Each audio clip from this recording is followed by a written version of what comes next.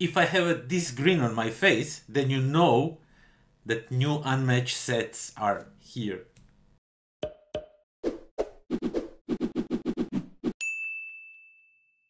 What's up everybody, welcome to the Life of a Board Gamer. My name is Daniel and yes, of course, we have some new unmatched sets, not one but two. Still today we are going to talk about Redemption Row, and in the next video we are going to talk about Hell's Kitchen. So today we are going to talk a little bit about this. You know that I love Unmatched. From the moment I played my first game of Unmatched, I knew I want to have everything except that Buffy set for some reason, but I'm still on the verge, do I want to buy it or not? But nevertheless, new Unmatched set is here, and it has a Marvel IP on it, both of them, so yay. Let's get down to the table. Let me show you what you get inside this box, and before we do that, do check out these numbers, because this is lots of you who are watching these videos are not subscribed, so you are that bigger number up here, so try to be that lower number. Yeah, hit that subscribe button, and let's continue with the video. Okay, let's check out Redemption Row. Of course, you get the rules. The rules explain you how the game plays and all the specialties of all the characters that they have, because with these Marvel sets they really went far with all kinds of different abilities. And again, you get a map. As you can see, you can put tokens over here that you will be able to use. That's the new specialty for the map that we are going to talk a little bit about later. And yeah, on the other side, it's basically the same map, but just with the circles. Again, I will moan about it because I really wish they gave us like a second map of something different to do. I know you can't make infinite maps, but still, I would really wish that because I really like this side more, to be honest. So yeah, that's that, but still, great things overall. So these spaces over here, you will be putting these tokens on them, and these tokens will, as you can see, help you to get either attack, use them as either attack or defense, or as these like one-time abilities. Over here it explains you what it does. So yeah, it's pretty easy, pretty straightforward. If you have another set that the Hell's Kitchen set, and I presume some other maps that will come up in the future, they say you can mix and match these however you want, so you can just keep them in a bag by their type and just draw them out of the bag and put them on a board, and each time you'll have something different going on. Okay, so first of all we have a Moon Knight. Moon Knight, as you can see, only Luke Cage has a sidekick. Nobody else has a sidekick in this set. And we get a Moon Knight with a 16 health, and his special ability is that he's going through personalities. So he will be Khonshu, then on the next turn Mr. Knight, then he will be the Moon Knight, then Khonshu again, then Mr. Knight again, and around he goes. Artwork is absolutely awesome, and playing him is really fun. You know, going through these characters. We're gonna talk a little bit more about it later, but yeah, the artwork is pretty Moon Knight-ish, if I may say so. Then we have a Luke Cage with the Misty as his sidekick, and she's like one of those regular sidekicks that starts with 7 health, if I'm not mistaken. Let me just quickly check. 6. She starts with 6 health, and Luke Cage starts with 13. And his special ability is that he can block 2. He has 2 defense each time. He doesn't even have to play card. So if you play 2 attack, it's just wasted on him. You can just use it for ability, but nothing else much. And these are his cards, and he has some really nasty cards, some really great cards, and he has lots of defense cards, so he's really tough to kill. Sort of. We're going to talk a little bit about it, because we are now going to talk about the Ghost Rider that I have some problems with, and I will go into details about it a little bit later. He has the ability, so he can spend one of these tokens. He has 5 of these tokens. These are called 5 Hellfire tokens, and he can spend these to get movement 4 and then drive through you and deal you 1 damage. And Luke Cage can't stop, for example, that damage. He can only stop damage from attacking cards, not from the abilities. But yeah, really thematically nicely done cards. The Penance Stare, of course, you need to have a card called the Penance Stare. So yeah, that's the Ghost Rider stuff. And of course I need to show you the miniatures themselves. Of course these miniatures come unpainted, so these were painted by me. You can find videos on my channel on how you can do this. It's pretty easy, straightforward. The videos are like, they can explain you like in 4 or 5 minutes how to paint the miniatures. So we have a Luke Cage. I always want to say Johnny Cage. Mortal Kombat is all non-stop in my head when I hear Cage. So we have a Moon Knight, which looks really cool with his cape in a shape of a moon stuff, you know. And bases of course come with this sort of like something going on them, like a terrain or stuff. I don't like it personally in the board games. I like when the bases are black. And of course we have the Ghost Rider, really cool miniature, really cool, like on a bike. It looks a little bit, whoa, whoops, okay, nothing broke. It looks a little bit weird, him coming out from the base with his bike, but once you get used to it, he looks really epic. So yeah, basically that's everything that comes in a box of Redemption Row. Okay, so that was Redemption Row, a new Unmatched set with the Marvel IP. Now, to be honest, I have to be completely honest, I kind of don't like these different IPs on like this Marvel or DC, if they show up in the future, stuff like that. It feels weird for Unmatched. It's not that I don't like it, it just feels weird. For some strange reason, I like the stuff like, you know, Invisible Man, Sherlock Holmes, Bruce Lee, Robin Hood, some of like a myths and legends parts, like Red Riding Hood, Beowulf. I know that all of those are not myths and legends. Some of them did exist in the past, but still, I think you catch my drift. Superheroes, in essence, in Unmatched, feel weird to me. I'm still loving everything I see, and I'm still gonna get everything I see, but I would wish more like, I just found out that Houdini versus I don't know who right now is coming up. That's the stuff I like. Give me that. And you can give me dinosaurs. After I'm finished filming these videos, I'm going to pick up the T-Rex and Settler edition. It just came into my local gaming store, which is awesome. But yeah, let's talk about Redemption Row. Redemption Row, one more time, as you saw, the miniatures are painted. You can find those videos on my channel. Usually I post the review of the game once I posted all the painting videos, and those are getting strangely popular.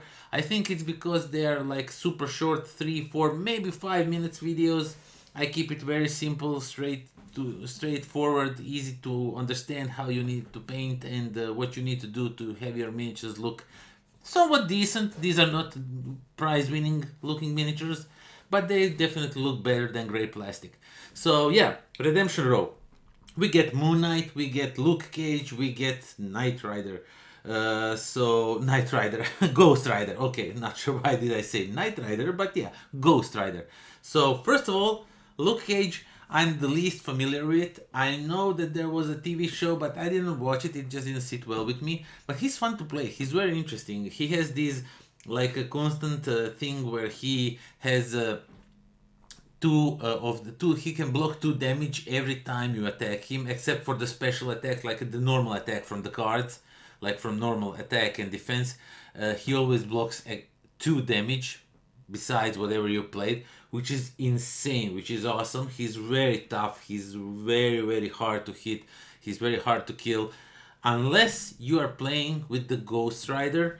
And that's first time that I kind of dislike the character. Some of them, you know, sit better with you, some of them are not like that good, but Ghost Rider's special ability says if he spends one of those his tokens, he gets the move 4, and whoever he gets through, he deals 1 damage.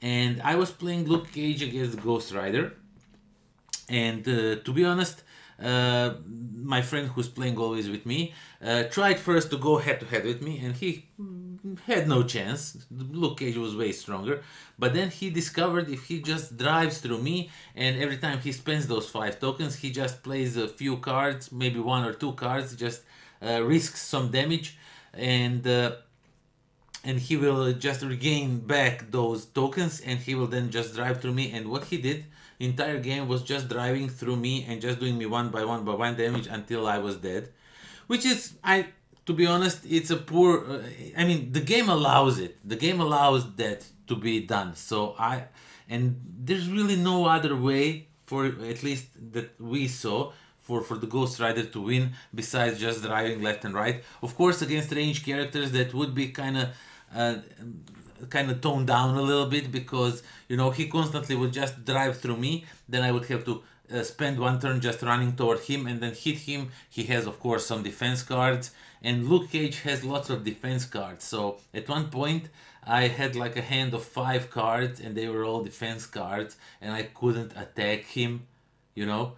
And when he's driving through you, you can't defend against that. You have to take 1 damage. My psychic was killed almost instantly. Not instantly, but he took like 6 turns to kill it, stuff like that. So for some strange reason, I really didn't like how the Ghost Rider works.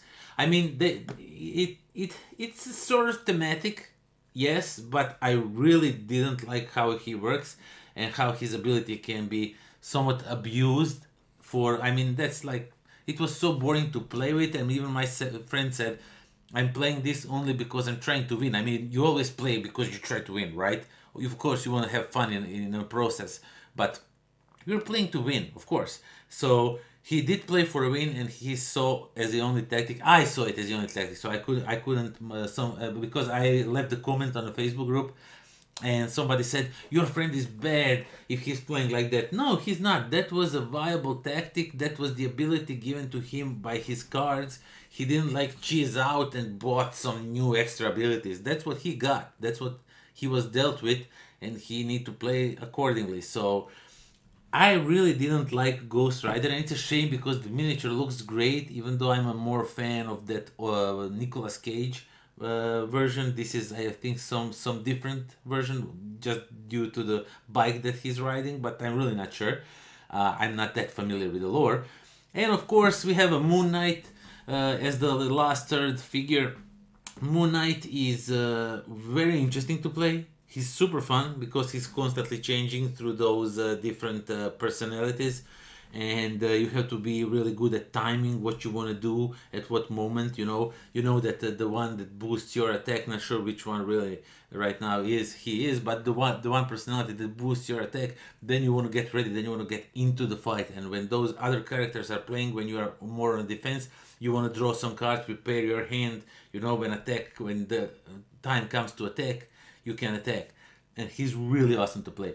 Of course, this is the first time that we have 3 miniatures in a set, which is somewhat weird because you get mapped for 4 players. I mean, of course, there's Hell's Kitchen, as you saw at the start of the video, but yeah.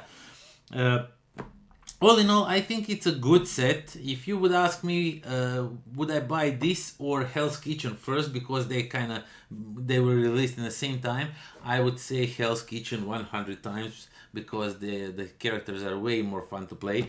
But this is by far not a bad box. I like it, except, as I already talked a lot about the Ghost Rider thing. But besides that, I think it's a great set. It's unmatched, and I think that for now I will just keep my Marvel sets apart from, or I like superhero sets apart from every other set. Just superhero sets on one side and everything else on the other side, just for now, because I don't know, they just feel weird to incorporate, like Daredevil versus, I don't know, T-Rex, for example, or I don't know, Sinbad.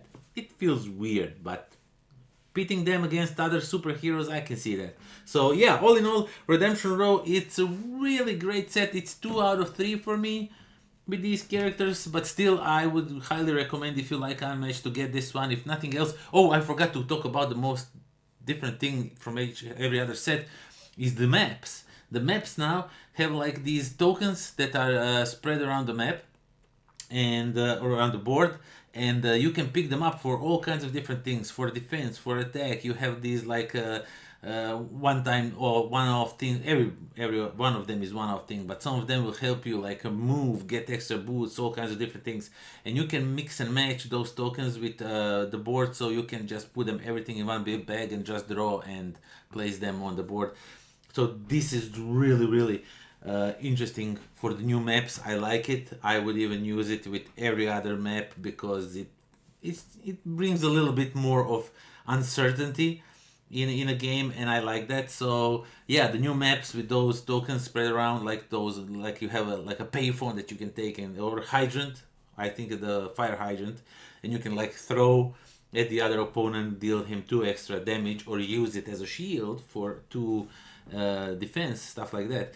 But yeah, awesome maps, awesome expansion, Unmatched. Go check it out. That is all. Thank you all for watching. Thank you for subscribing, for considering subscribing. And yeah, do join me next time when we are going to review Hell's Kitchen Unmatched, and after that some other Unmatched set. Who knows, whatever Unmatched set comes by next. And until then, pozdrav.